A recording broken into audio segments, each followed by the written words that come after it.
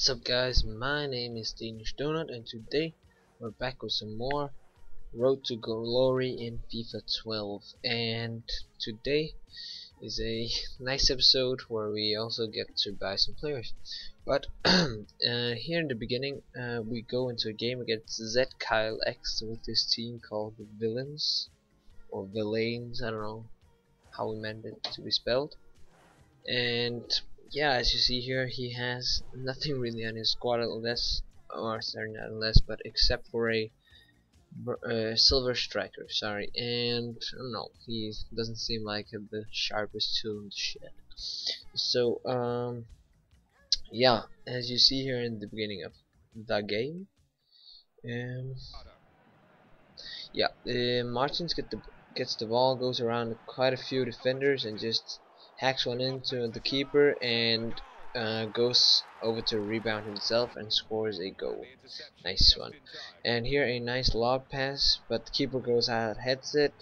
Martins gets the ball, goes around some defenders and makes a beastly shot with that bad good right leg. I mean, he is the left leg, but that right leg is almost just as good.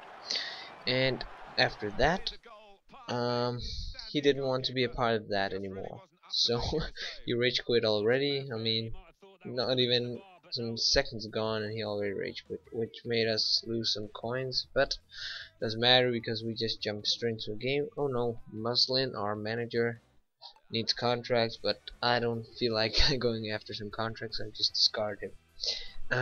Yeah, and we go into a game against Supra here, and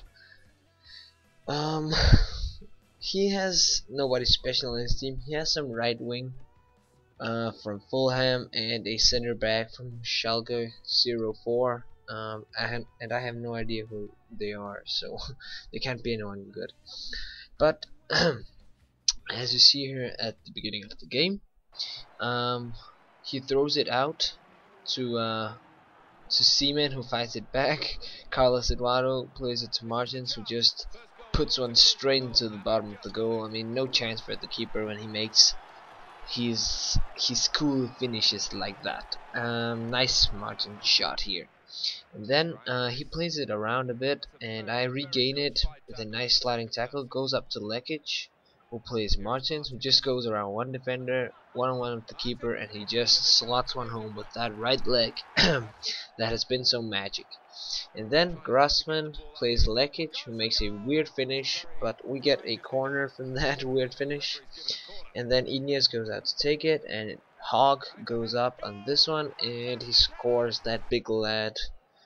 And the game ends 3-0, and we get a quite a nice amount of coins from this game, 862, and our DNF is almost at the max, which is nice.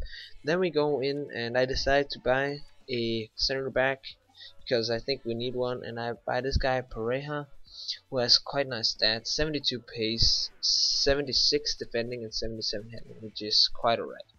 Then we just put him into our squad here. But something I'd like to ask you guys today: who do you think is the best team right now in...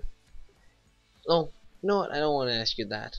Forget that. I want to ask you, what do you think the outcome of Liverpool versus Manchester is gonna be? My prediction is that Manchester are going to beat them like 3-0.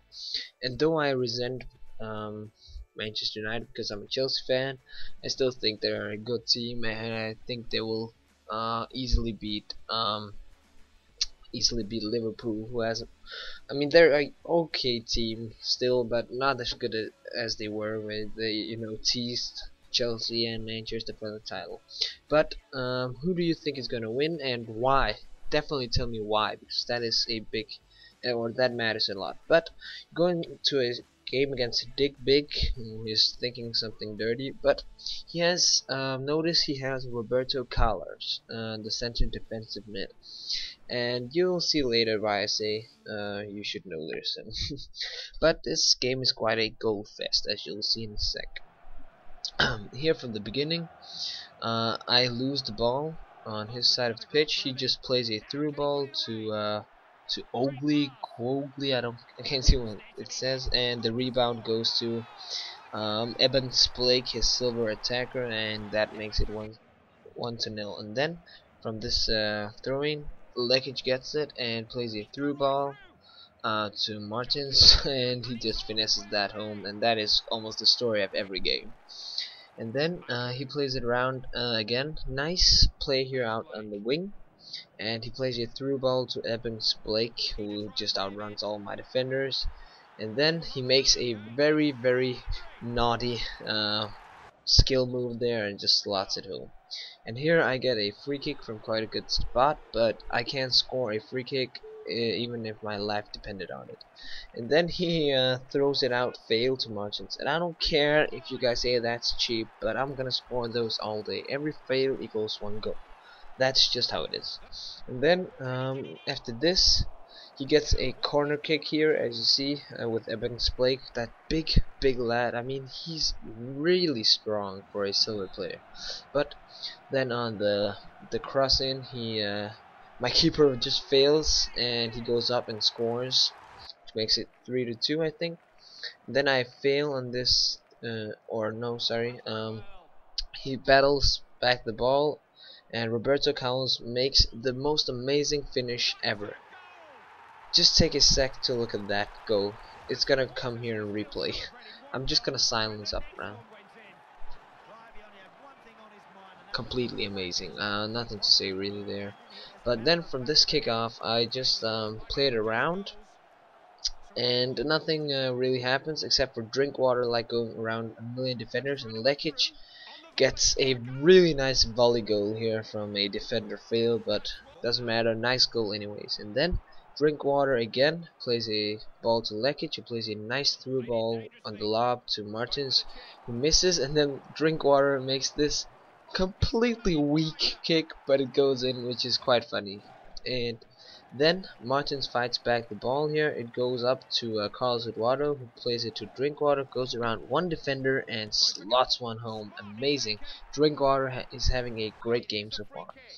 And this is how it ends, 5-4. And remember, we were down 4-2. So yeah, and that is the end of this game and also the end of this episode. So remember to post a comment on what you think on the Liverpool Manchester game on this upcoming weekend.